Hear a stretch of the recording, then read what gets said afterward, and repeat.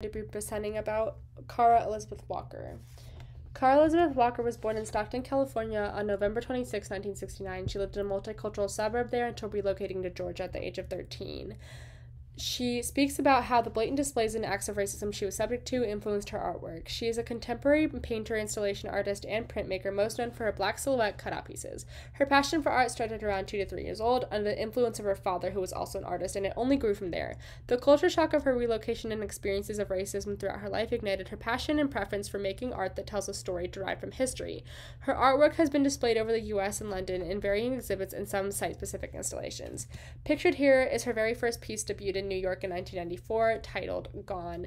I included it because it was her very first piece to go big, and I believed it was important because it demonstrated how her key signature silhouette style came to be.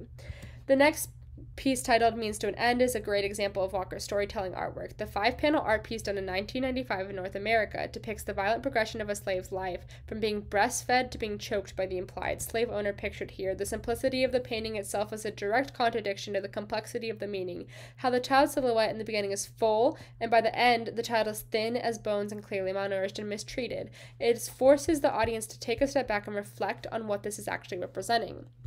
Next, I chose to group together the pieces Cut, pictured on the right, and Salvation, pictured on the left. Cut was created in 1998, the display location being unknown, while Salvation was done in 2000 and was created at the Baltimore Museum of Art.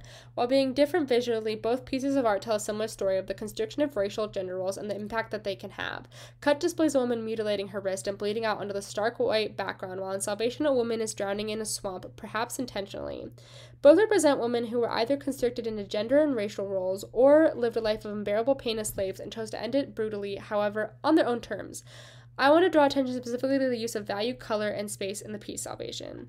The main figure is the center of the art, the complete focal point to which our eyes are immediately drawn. The main figure is solid black as well as the water, while the trees in the background are a gray color and a muted red tone. The muted tones contrast with a solid black, giving the sense of transparency, almost as if they're fading into the background. There's also an implied line from her outstretched hand to the red section, which draws our attention to the red section of the trees representing anger, pain, possibly blood.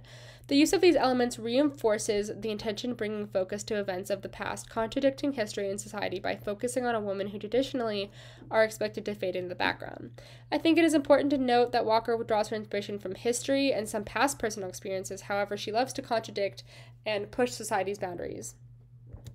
Moving on, the next 2 artworks we have are The Emancipation Approximation, a 27 screen print that was created in 1999 in Pittsburgh, and Harper's Pictorial History of the Civil War, a 15 screen print done in 2005 installed at the Smithsonian American Art Museum. Both were made with the intention to mock the Emancipation Approximation, mocking the Emancipation Proclamation, and the Pictorial History of the Civil War mocks a 2-volume anthology published under the same name. As previously mentioned, Walker loves to push society's boundaries and force people to face past and current racial and gender inequalities. Both of these artworks challenge the idea that segregation and the effects of slavery are gone. They tell a story of the ugly side of society, the one that history did not want to record, a society that leans on people of color at any cost, yet regards to them as less than. The use of space is key in the Civil War piece, as in the images provided, it is easy to see that the silhouette dominates the frame. That is what our attention immediately goes to. This is ironic because in history, people of color are erased, and the white people are pushed forward, and the people of color are not presented as they should be, and the piece directly goes against this and challenges it.